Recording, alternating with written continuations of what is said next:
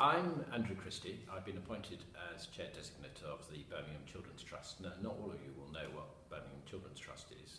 Birmingham Children's Trust is a new organisation that's going to be put in place to run essentially the children's social care services for the City of Birmingham.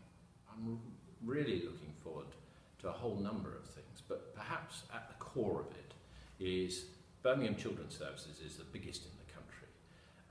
And what I would like to do is work with everybody to build on the progress that's already been made and turn it into one of the strongest and one of the best. Because Birmingham children deserve that, as do the staff.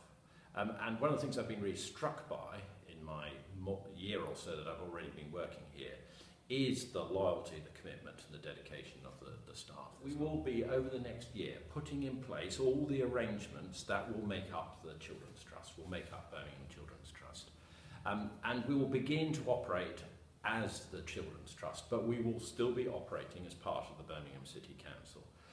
And so the children's services will still be run by Birmingham City Council throughout the next financial year. That is up until the 31st of March 2018.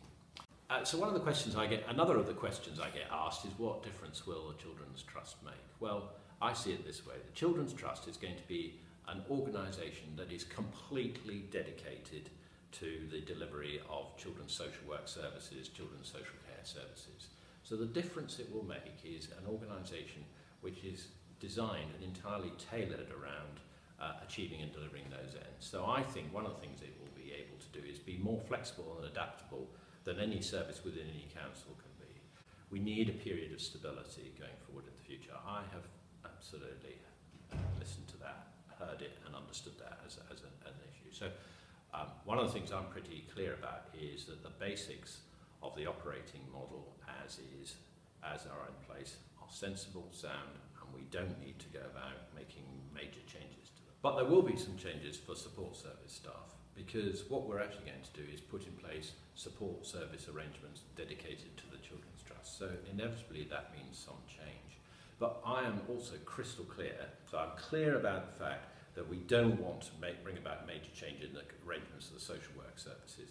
I'm also crystal clear in the organisation of the importance of support staff in ensuring that the organisation runs efficiently, effectively and well.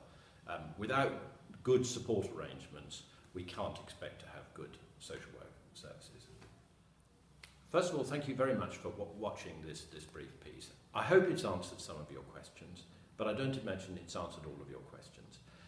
I'm very keen to hear from you. I'm very keen to hear what your views are, what your concerns are, and also what your expectations and what you're excited about as well.